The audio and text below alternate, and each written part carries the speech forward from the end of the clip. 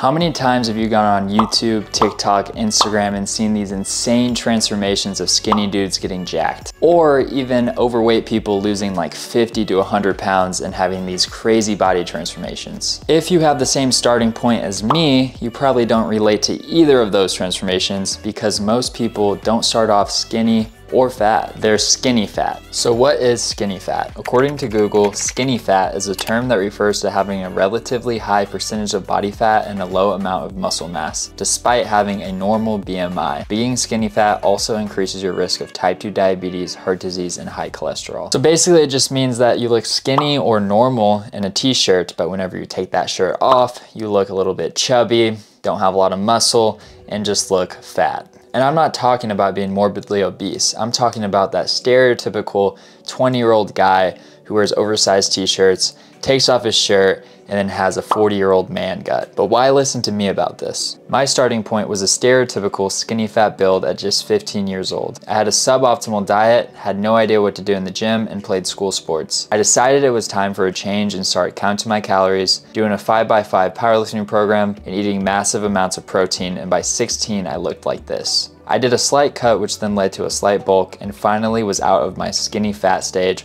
or so I thought. What happened next was one of the worst periods of my life. When lockdown started, I found myself working out less and less. Gyms closed, the only human interaction I had was through Xbox, and I completely lost all of my motivation. I fell back into my old eating habits of pizza, ice cream, fast food, and before I knew it, I was back at square one, skinny fat. Something I'll never forget is one of the first times after lockdown I went to go play basketball with my friends. I took off my shirt and someone said, "Hey bro, what happened to your body?" The last time anyone had ever seen me with my shirt off, I was shredded, muscular, confident, and now I was just this kind of chubby, flabby, pasty dude. But turns out that was just the motivation that I needed. Since I was more on the skinnier side this time around, I decided to do a 6-month body recomp that turned into a bulk with about a 300 calorie surplus, getting all the way up to 195 pounds from my starting point of 182 pounds. I then did my first ever real cut where I did a 500 calorie deficit for 12 weeks, going down to 163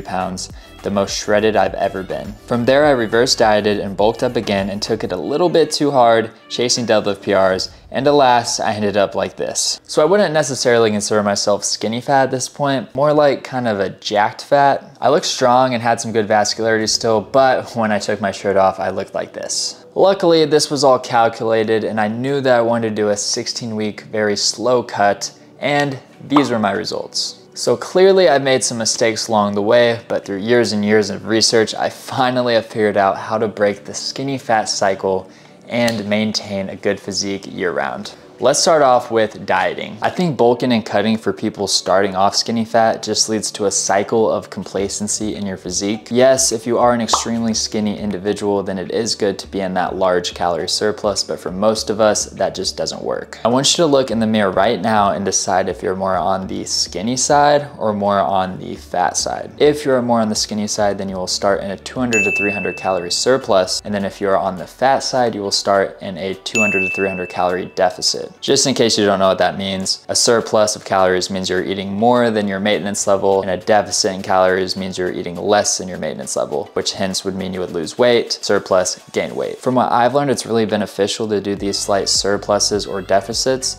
to body recomp. Once you have achieved a good amount of muscle and strength or low level of body fat, that's when it's time to reverse that and then do a slight deficit or surplus. Again, just the opposite. In terms of macros, I keep it pretty simple. Once I set my calorie goal, then I have 1 gram of protein per pound of body weight, around 0.4 to 0.6 grams of fat per pound of body weight, and then the rest carbs. I also eat about 80% clean foods and then 20% whatever I want. And then bi-weekly, which just means twice a month, I have a day where I go about 500 to 600 calories over my normal calorie goal. So this is a clean eating, if it fits your macros, hybrid approach that in my opinion is super sustainable for anyone. Nothing is extreme. You shouldn't feel starving or uncomfortably full. In terms of the gym, there really isn't one right way to train. I'd suggest if you're a complete beginner, check out the Blaha 5x5 program. It's really good to build a solid foundation. If you've been training for more than a year, then I'd go for either an upper-lower split or push-pull legs. Those are two really popular ones and that I have used. The biggest thing is to make sure that you switch up your training and don't do the same thing every single time you go to the gym.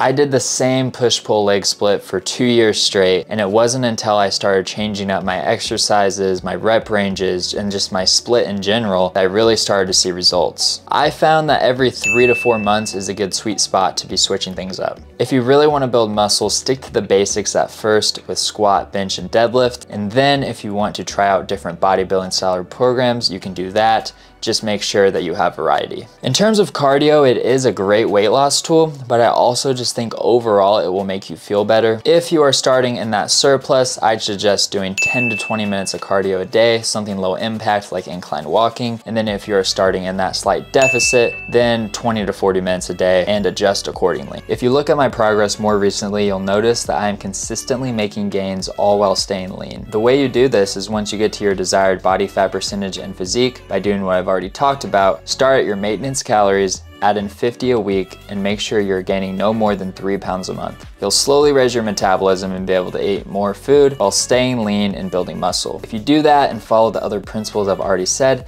then you'll be golden. Everything you do in terms of diet and training should be adaptive, so what works for me might not work for you and vice versa, but use this video as a guideline. Take my own personal experience and use my knowledge to help break the skinny fat cycle to improve your overall health and your physical appearance. So if you enjoyed this video, make sure you leave a like, comment below any thoughts, questions, concerns. You can also always DM me on my Instagram at justin.cupp for more personal guidance or just to say what's up. If you are new here, I would greatly appreciate if you subscribe, and I will see you guys next week. Peace out.